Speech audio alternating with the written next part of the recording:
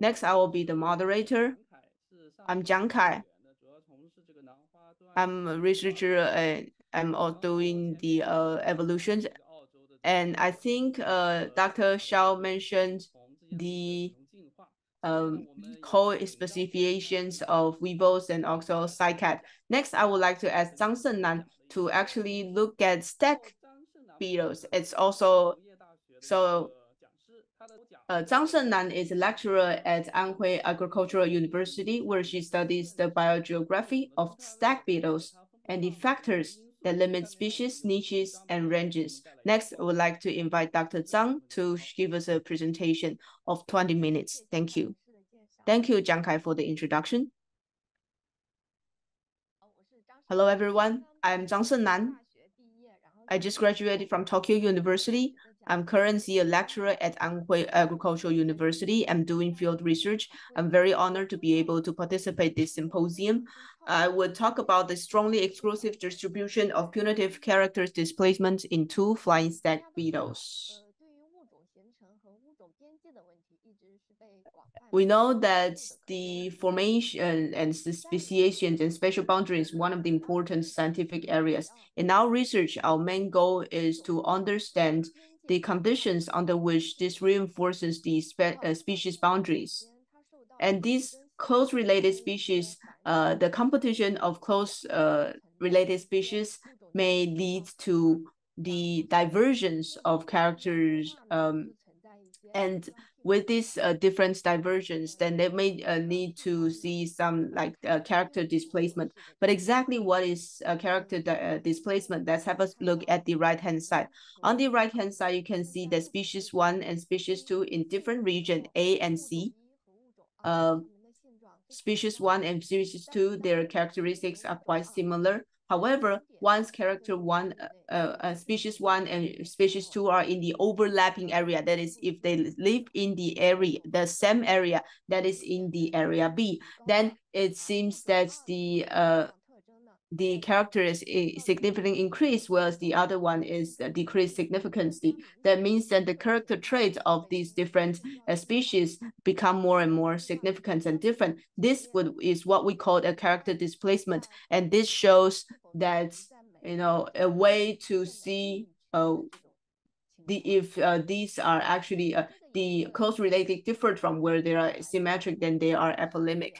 For our research, we actually look at two Japanese stag beetle as the subject. One is Platycerus takakuwai, the other is Pachyceras baridocuripus.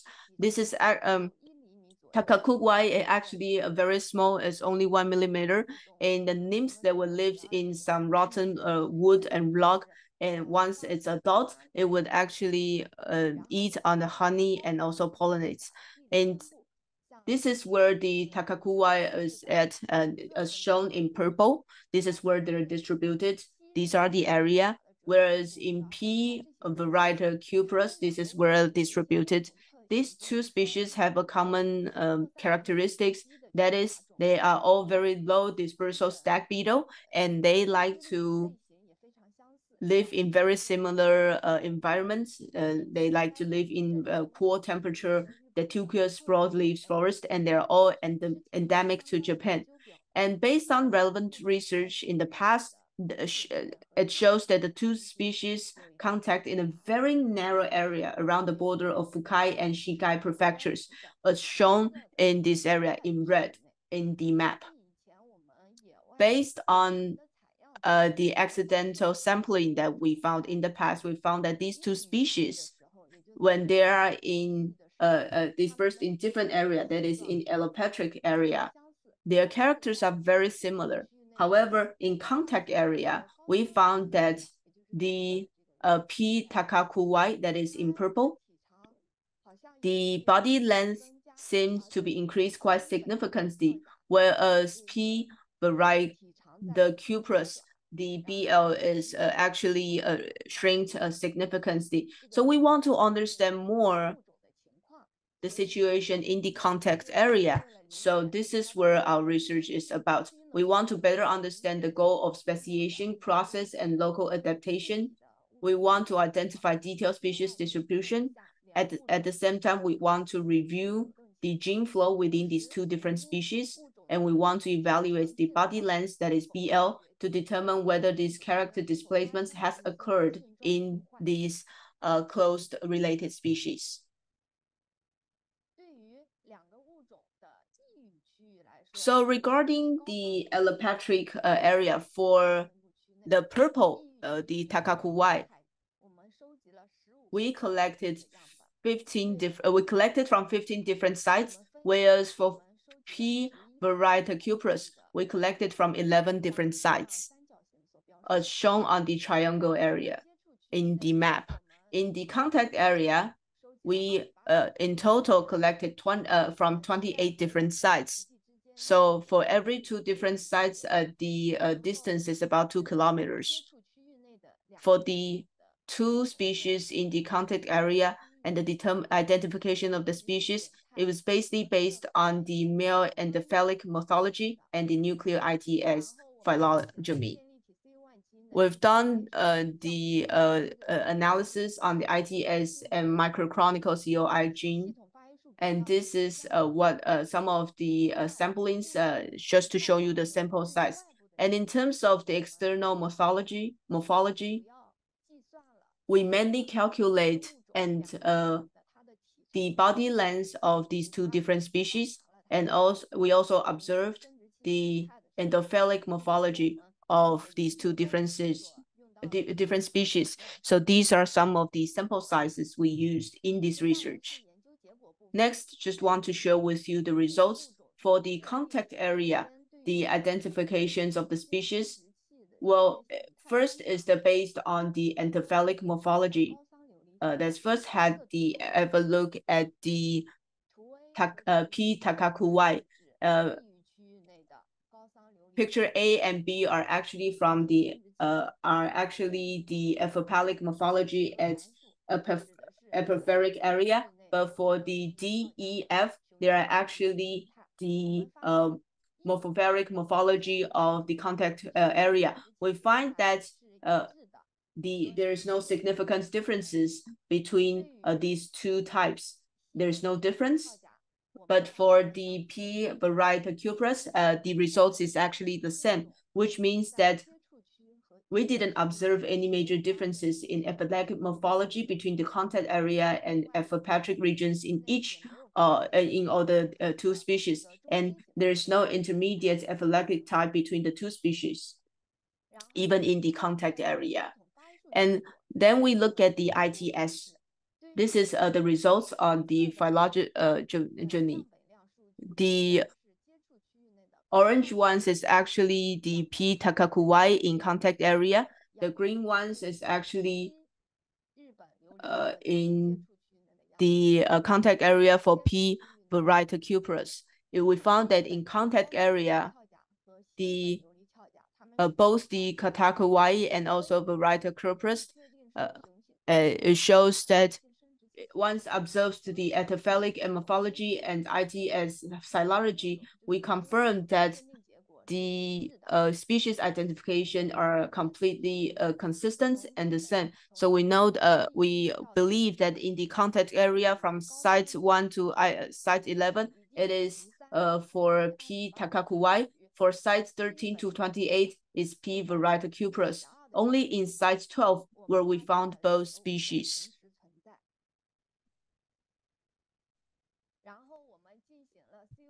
We then look at the CO1 gene phylogeny as shown in this map.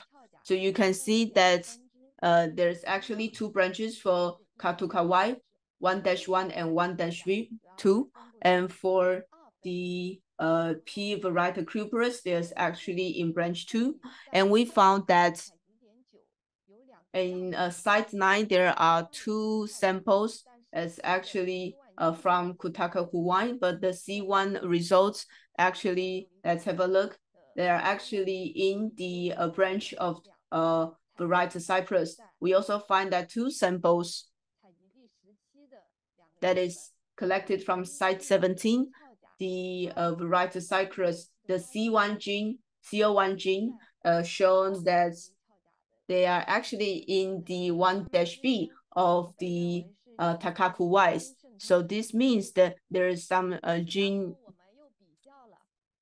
there's some gene integration for these two different species. We also look at the body length of these two different species.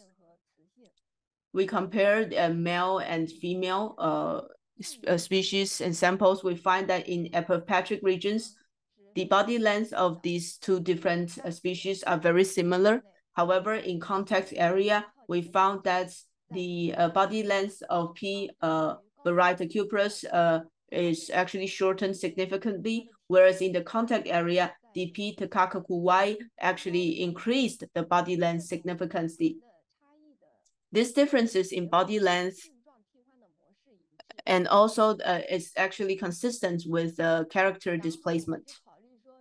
Then we try to think that with these differences of body length, is it affected by the geographic variables, environmental variables? So we actually made a model, and it shows that body length was no significant effect on geographical variables environment for both species and sexes. With all the results, we first know that from the 28 sites in the contact area, we only find both species at site 12, where they coexist.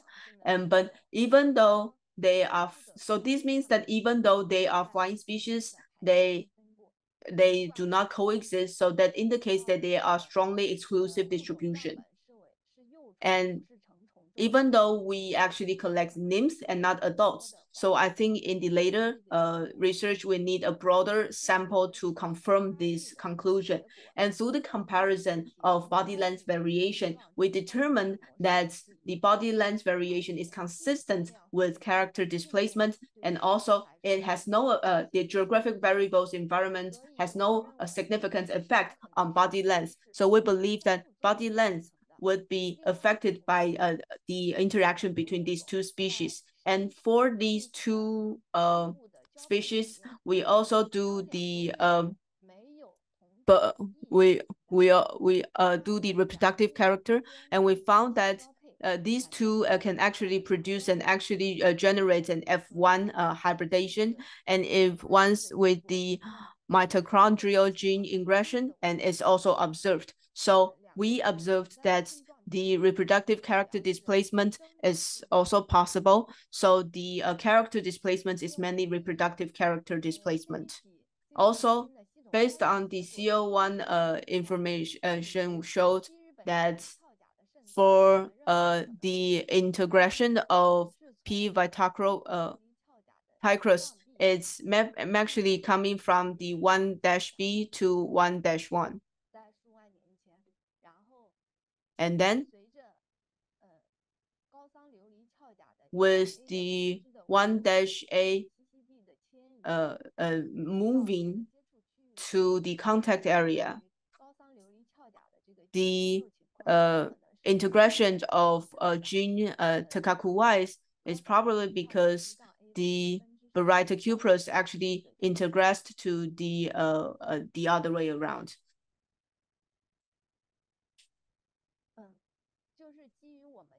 So based on the results, we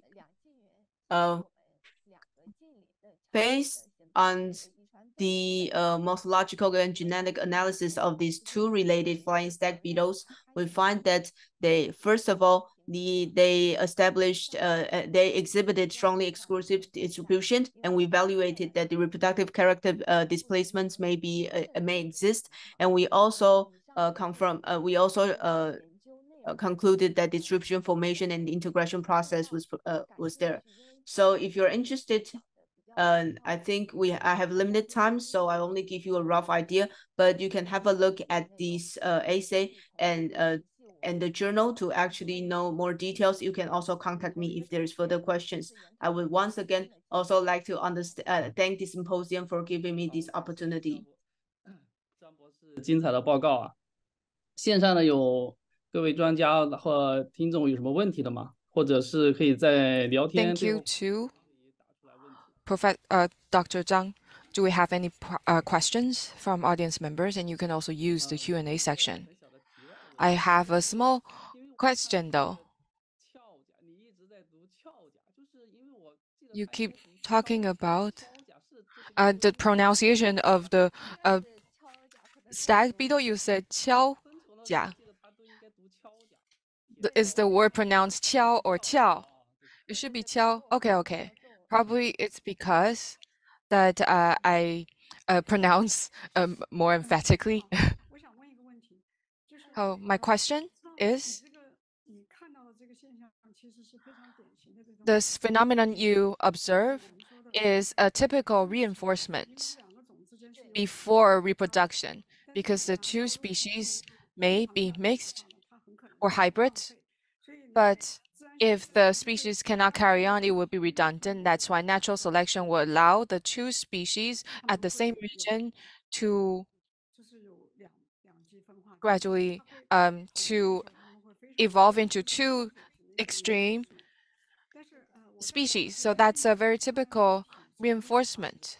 But you look at, my question is for body length and male genitalia. So there is a difference in body length, but not male genitalia. Is that correct? Perhaps the expression of body length, is it because the body length would affect the reproduction behavior, or is there any selection to the reproduction process or the mating process? In terms of genomes, we did select body length only, but we observe it's because we observe the no difference in male genitalia.